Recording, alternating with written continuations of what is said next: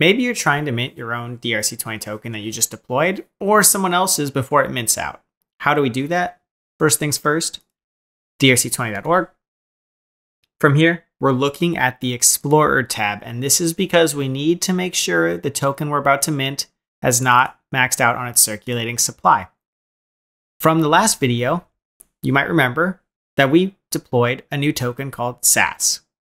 SAS has a circulating supply of 1 million, and 0 have been minted yet. This is a perfect contender. First things first, I'm actually going to go in and click on the name here because I need to see what the limit per mint is. As you can see here, the limit per mint is 100 and the total supply is 1 million. So I'm going to keep that in mind, go back, and from the SAS page here, you have 2 options to mint. You can go here and click on this mint button, and you'll see that the token ticker is already pre-displayed. Go in and plug in your wallet address. I'm going to grab from up here. Copy, paste, confirm the input, choose the amount. Now remember, the limit per mint was 100. So I can put in 100 if I want to just get 1 mint. If I put in 200, it's going to require 2 mints. If I do 1,000, it's going to require 10 mints. You can see that this Doge to pay number changes with how many factors of 100 I'm putting in because the limit per mint for this token is 100. Let's do 200. Check this box to agree to the minting fee. Check this box to confirm the accuracy of the data. And then check this box after you've read and agree to the terms of use. Click confirm, and it's going to give you this wallet address.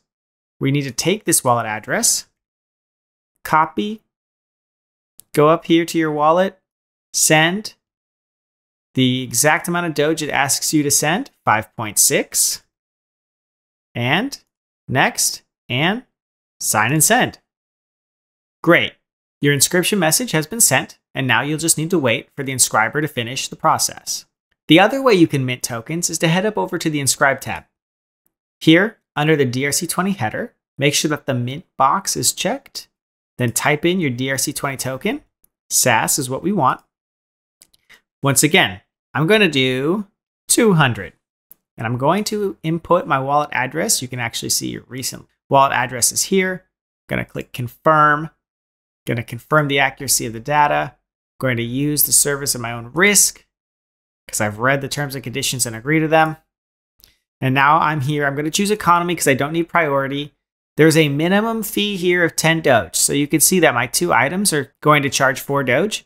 So normally I would go all the way up to 5 items to make sure that since I'm paying 10 Doge anyway, I get maximum value for the amount that I'm paying. But this is just an example, so this is okay. I'm going to click confirm.